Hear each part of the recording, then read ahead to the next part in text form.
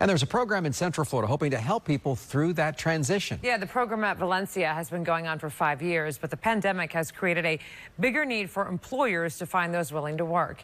Karen Parks breaks down what you need to know.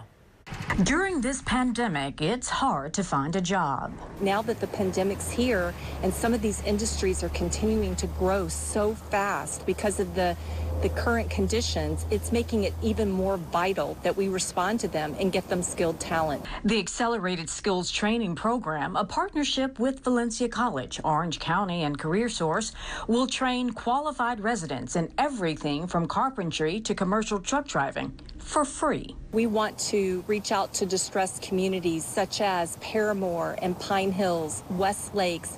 These are areas where the poverty rate is higher than any other area in Orange County.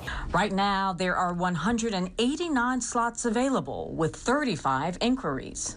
To qualify, you must be an Orange County resident, 18 years or older, unemployed, or reduced hours due to COVID-19.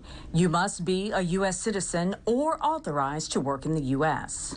To date, I actually have people in my program now that are homeless, and they are coming to class, with all different types of struggles. The training will be held November 30th through December 30th at the Orange County Convention Center. And if you're worried about transportation, don't. All of our Valencia students will get a Valencia ID, which also gives them a Lynx Paw Pass, and they can ride the Lynx bus transportation system 24/7 while they're in the class. Well, people who qualify may receive a weekly stipend for $125. For more information, go to our website, WFTV.com.